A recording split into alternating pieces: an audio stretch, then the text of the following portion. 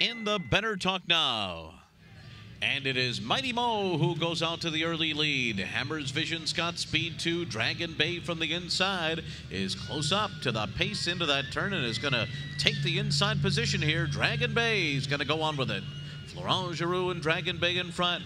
Mighty Mo just drifted a bit wide into that turn. Hammer's Vision is running in third by 2.5. Then it's Noble Quality in our way. Conquest Big E is last, 6 off the lead.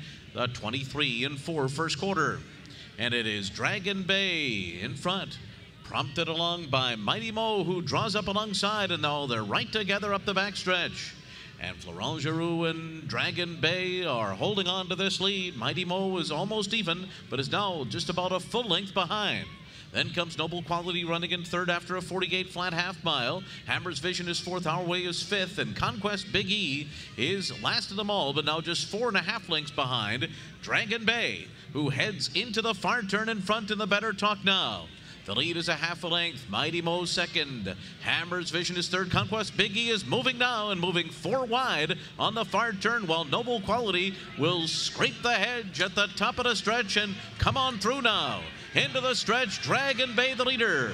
On the outside, Hammer's Vision. Noble Quality saved all the ground and is in the hunt. Then comes Our Way. Conquest Big E's come up empty. Here comes Our Way now. Our Way takes the lead. Noble Quality had to steady there, and Our Way is pulling away. Our Way in the Better Talk Now over Hammer's Vision.